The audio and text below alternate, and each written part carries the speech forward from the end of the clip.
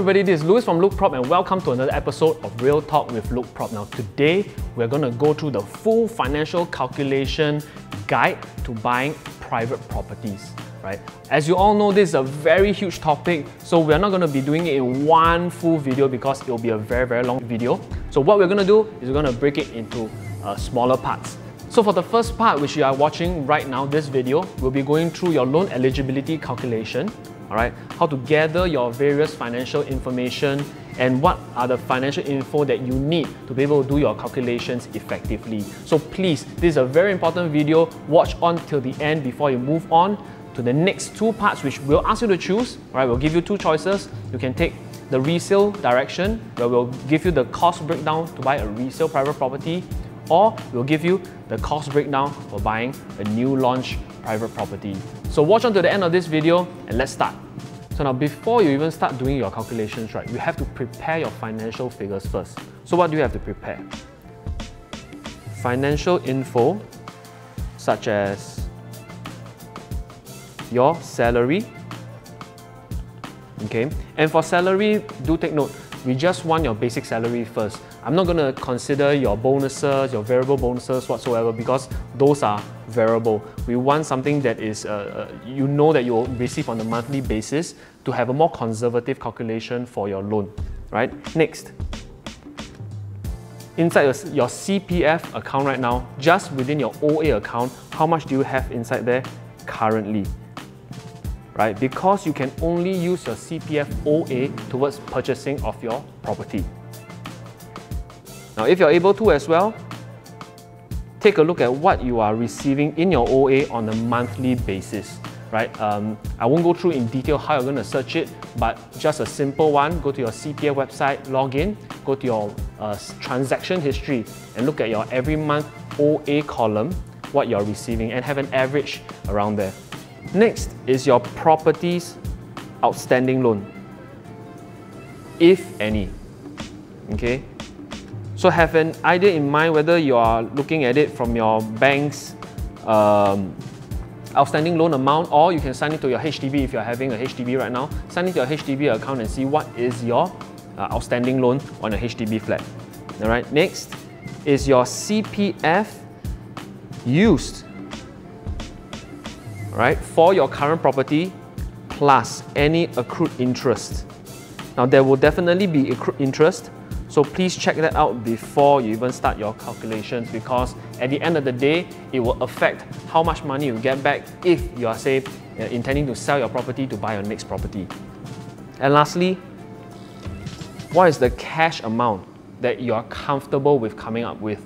Right, when I say comfortable, please make sure that you have set aside another amount of cash in your bank as a reserve fund for any emergency use, and what you're using for the property is perfectly comfortable for you, that you're willing to just put out there and just use for your property. So after you have all these figures, it'll be a lot easier for you to do your calculations. Now for today, we will be using a case study, an example of what a household will look like in terms of their financial info, and I'll use this to do my next few calculations. So for the case study today, buyer A and buyer B. Buyer A is 40 years old, buyer B is 35 years old. Alright.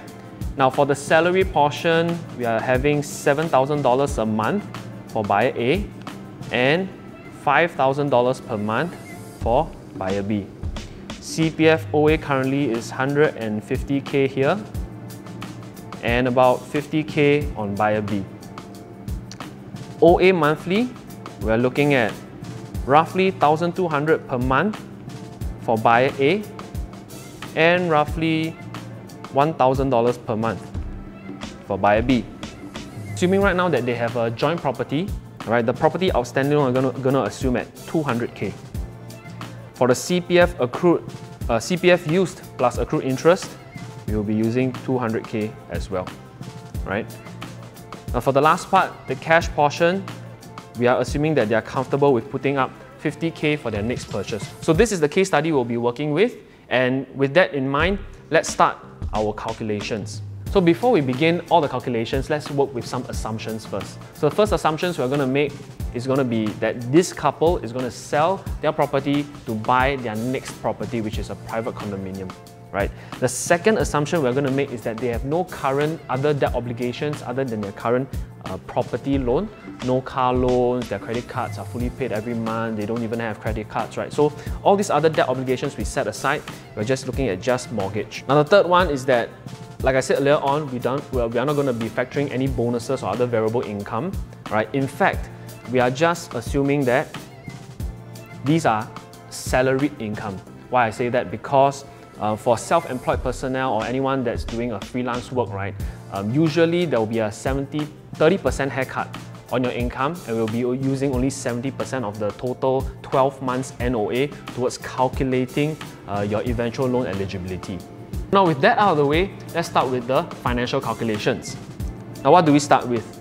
First thing that we're going to be starting with is their loan eligibility. Now again, I'm going to be assuming that they are buying the property, their next property jointly after selling their current property. So we will be assuming that they are going to be able to take a 75% loan. So first thing that we've got to be aware is that we have to follow the total debt servicing ratio, which is your TDSR. TDSR basically states that your monthly debt obligations cannot exceed 60% of your salary. This is including your car loans, monthly credit card obligations, your personal loans, your mortgage loans, so on and so forth. On a monthly basis, cannot exceed 60% of your salary. We will also be using 3.5% interest rate, alright, because although right now interest rates are between 1 to 1.5%, but 3.5% is to make sure that you have a conservative calculation, and it's also set by the government themselves.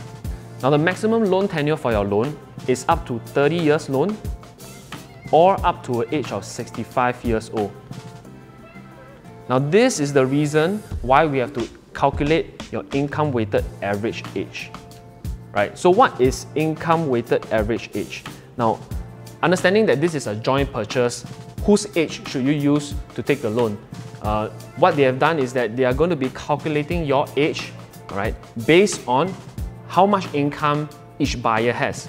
So for this example, because their joint salary is $12,000, right, we will be using a portion of buyer A's age and a portion of buyer B's age. So how do we calculate that? Buyer A is 40 years old. They have a 7,000 salary out of that 12,000. And then we add seller B's age, and a portion is their income over the overall income as well, which should give you 37.9, and we always round up. So it should be about 38 years old.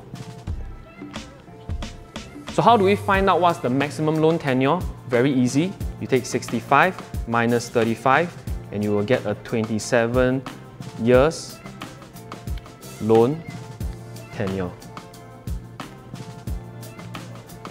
Okay, so that's the first thing we have to do. So now that we have all this information, let's move on to calculating their maximum loan eligibility. For that, we have to use a financial calculator and also your normal calculator to calculate this. First thing we have to calculate how much of their salary goes into their loan eligibility. Now, like I said earlier on, it's 60% of their total gross income. So out of 12,000, 60% of that would be 7,200 a month. With that in mind, we can put here 7,200. In terms of annual rate, we are using 3.5% based on TDSR calculations, and also in terms of loan tenure, we're talking about 27 years, which is 324 months, which gives us a loan eligibility of up to 1.507 million. What does that all mean? Now, if your max loan is at 1.5 million, okay, and the loan tenure is actually up to 27 years, we all know that the max loan you can take for any property that you're going to purchase is up to 75% loan. This would mean that 1.5 million, if that is 75% of the purchase price, gives you a purchase price of up to $2 million. Okay, so So this is how you calculate your maximum loan eligibility and your maximum purchase price. By no means are we saying that you should max out and buy at 2 million. This is basically what government is telling you as your maximum purchase price that you should be buying if you're getting a 75% loan. We are not saying that you should buy up to 2 million. Alright, in fact, we'll be working way below that, and I'll explain to you why that is the case, because we are still restricted by the CPF that you have and the cash that you have. Alright, so now that you know your max loan eligibility, now it's time for the calculation for your budgeting. Alright, so to understand that a little bit better, let's go back and look at our previous figures to know how much we have on hand in terms of CPF, cash, so on and so forth. Now remember that I said earlier on that in this example, the couple is going to be selling their property to buy their next upgrade of property. So let's say, for example, right now, we are assuming that they can sell their HDB or their current property for about 500k. Okay. How do we calculate their cash proceeds? First things first, we need to return whatever outstanding loan there is, which is 200k outstanding loan. And we have to be returning back the CPF use plus accrued interest as well, which is another 200k. CPF plus accrued interest, right? And of course, other costs that comes with it. For example, agent's commission. Let's say you're selling at 500k, commission is at a standard market rate of 2%. That'll be 10k. Agent com. And with that, we will be expecting about a 90k cash proceeds. Okay, so what do we know now? We know that we have about, in total, 200k that they have currently. About 200k they will be getting back after selling the house, and also 50k plus 90k in terms of cash for their next purchase. Let's jot that down. So here, CPF usable would be 200k that they currently have plus the 200k that they will be getting back, which comes up to be 400k. Okay. Now the cash usable would be the 50k that they currently have plus the 90k of cash proceeds, which gives them 140k. So this is what we are currently working with. So now that you have done up all these calculations, it's time to move on to the next part. So do you want to know the cost breakdown for a resale private property? Or do you want to know the cost breakdown for a new launch private property? Choose. See you later. Bye.